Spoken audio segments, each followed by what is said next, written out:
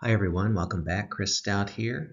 In this episode, we're going to review how the C8 looks after I drove 500 miles to and from South Beloit to go to a track day at Blackhawk Farms Raceway and running on it. We've got a video of what that was like in the notes below.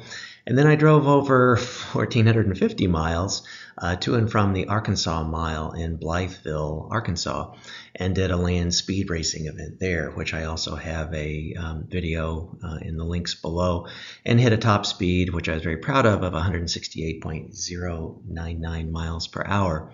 In this relatively brief video, I'm going to have, or episode, I'm going to have 3 videos, basically just coming into Young Automotive, what we learned at Young Automotive underneath, and then likewise going to Patriot Chevrolet and what was going on below that. I do want to highlight, though, please do check out, if you're interested in this, track setup in terms of the gear. We have a video on that in the links below. We have track prep part 1, which actually this episode you're watching right now is part 3.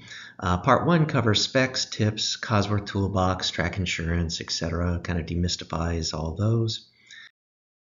And part 2 of track preparation is what I call a yellow paper tabletop, of kind of just stepping through what my notes were and kind of getting things organized, what it was like in the shop, and then in-car walkthroughs, or in-car, which is kind of awkward to say a walkthrough in the car, but going through the things in the car and review.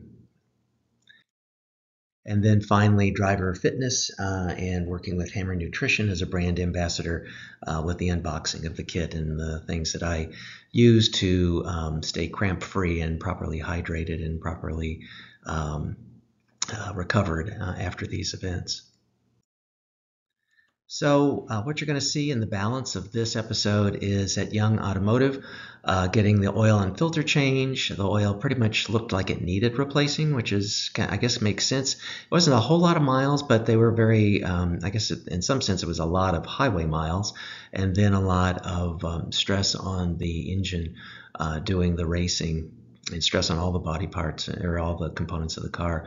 I was happy to see that after all that mileage that it was still very tidy underneath the car. Everything looked really good, surprisingly good, considering it wasn't abused or anything, but just that many highway miles, you'd expect maybe some dings or stone chips or something. Didn't see anything like that. Likewise, I used the bra going to and from all these events, and that really kept the nose of the car in very good condition. I was very happy with that. We checked the brake fluid, clear as water, and looked good. Did not need any topping off. That was great.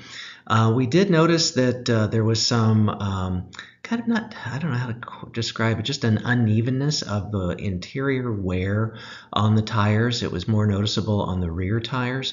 So we decided to do a left-right tire rotation and then tightened up the lug nuts back to 140 pounds. Then next went to Patriot Chevrolet. In that part of the video, you'll see the underbody panels were taken off.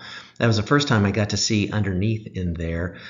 Just very interesting, great to see the structure and the architecture of how that was built.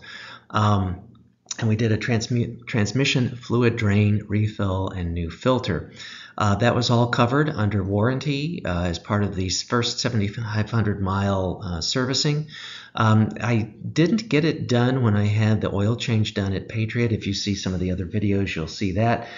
Basically because they didn't have the proper filter at that time, which was also fine with me because I really didn't want to it almost seemed like it'd be a waste, and I felt it'd be better to do it after this much mileage and in these 2 kinds of conditions to be able to have that done. So all that went well. That servicing took a little while longer, just simply because of the panels needing to be taken off. There's a lot of unique kinds of bolt heads on those to do that. So anyway, I hope you enjoy watching these other couple of just short videos in this episode, and I hope if you're interested in this, please do subscribe and do look at some of the other links of the other videos that we have.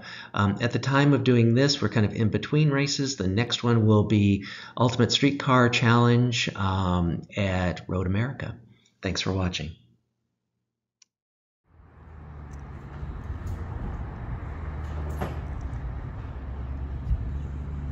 And back at Young Automotive for our in-between racing oil change, and we'll check out and see what things look like underneath the car this time.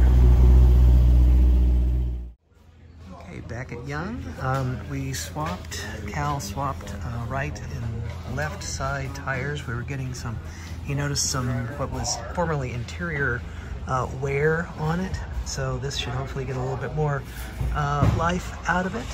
We also, everything actually looks very good underneath here, which is nice. Really no concerns about anything. All the brake fluid also is clear as water and topped off. Didn't need any topping off, it was already good. The rear tires actually showed more of that little bumpy kind of thing. I can't really show it to you in the video, so you have to trust me on it, but this should help get a little bit more life out of it. Did another oil and filter change, and I think we are good to go. So back at Patriot Chevrolet, these panels have been taken off for the transmission fluid change and filter. Just a quick look back in here with those panels taken off. Kind of get a little bit more of an inside view of the chassis structure than before. So this is the second of two services in between Blackhawk Farms and Land Speed Racing in preparation of Road America in about a month. So far so good.